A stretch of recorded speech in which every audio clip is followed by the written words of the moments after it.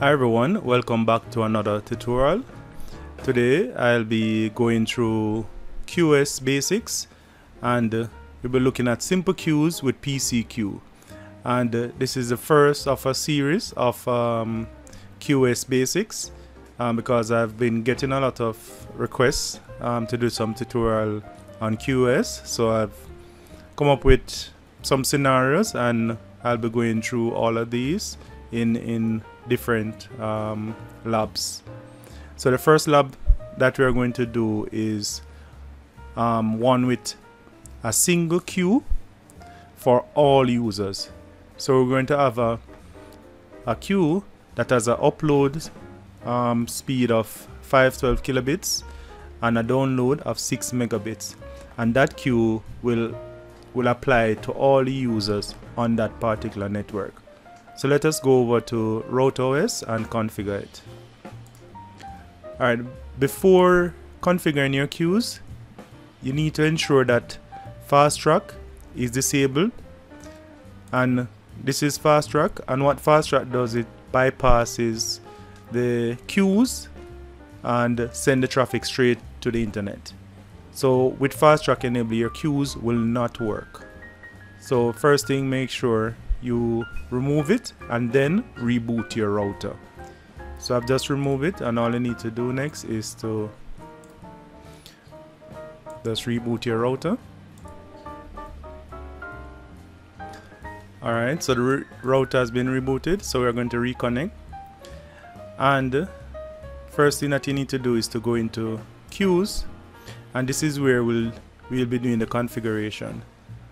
For this configuration, you need to know the subnet or the IP address range of your network, and you can find that out by going to IP, go to your DHCP server.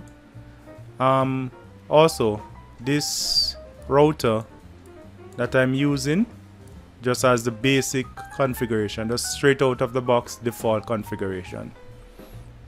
So this is my IP addresses for the devices that are connected to my network, and if you want to know your network address subnet, it would be in networks where it is 192.168.88.0/24, and this is what we'll be using to configure our queue. So head over to your queue, click on the plus, and we're going to create a new queue, and this is simple queue, and we're going to call this queue all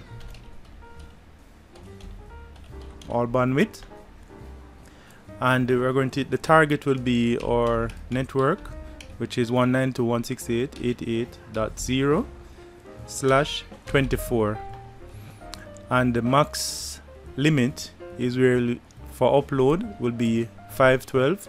You can actually type anything that you want, so if you want 500 you can type that, but there's some predefined upload speed that are there, so I'm just going to use 512, and the maximum download is 6 megabits, but there's no 6 megabits, so you'd have to type that. So I put 6 megabits. You have like options like for burst limits.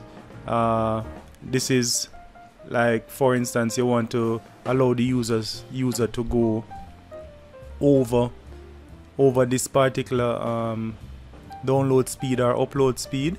You can set burst limit and the threshold and how long does it burst, and also you have an option to say that will enable this rule or this queue on particular days or time, but we're not going to configure any of this in the advanced. So packet markings is like when you're creating Mongo rules, and if you're marking certain type of traffic, this is where the packet marking will be. The only one that is there is no mark, because I haven't marked any packets.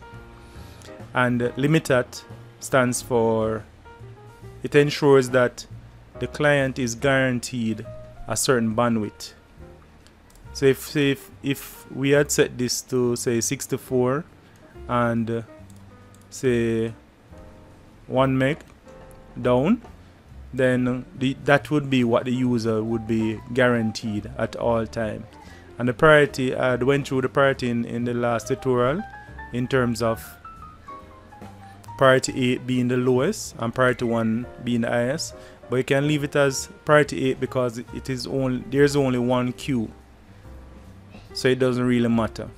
And then now the next thing that we're going to change is the queue type, and we're going to select PCQ upload, and for download I'm going to select PCQ download defaults. So these are just the default PCQ types I'm going to use, and what PCQ does is it divides the bandwidth equally among the client based on the number of clients that are connected at a given time.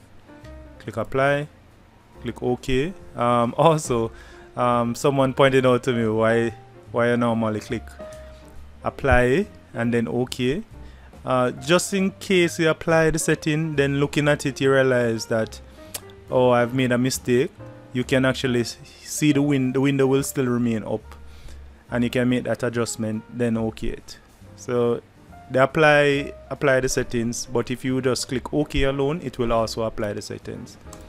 Alright, so click OK, and I'm going to enable some columns, some additional columns, so you can see the upload and download speed. You can go show column, and I'm going to select upload.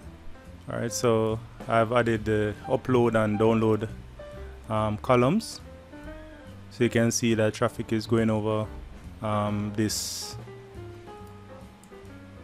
queue. So this queue will be applied to all the clients that are on the network.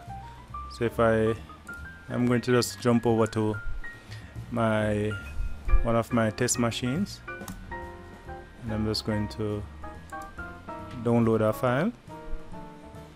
And if I jump back over to RouterOs, and you can see where the queue is currently working, so it's limiting the traffic. And remember that we had set the limit to 6 megabits, so you realize it's limiting the traffic that is going through the network. So this user is currently downloading, and the QoS is actually limiting the traffic to 6 megabits. So that is how you go about configuring simple queues, and I'll be doing more tutorials on QoS and the simple queues. So this is the first one. So if you like this video, please remember to give me a thumbs up, and if you haven't subscribed, please remember to do so. And also if you have a comment, please leave it and I'll try and respond. And that's it for this tutorial, and thanks for watching.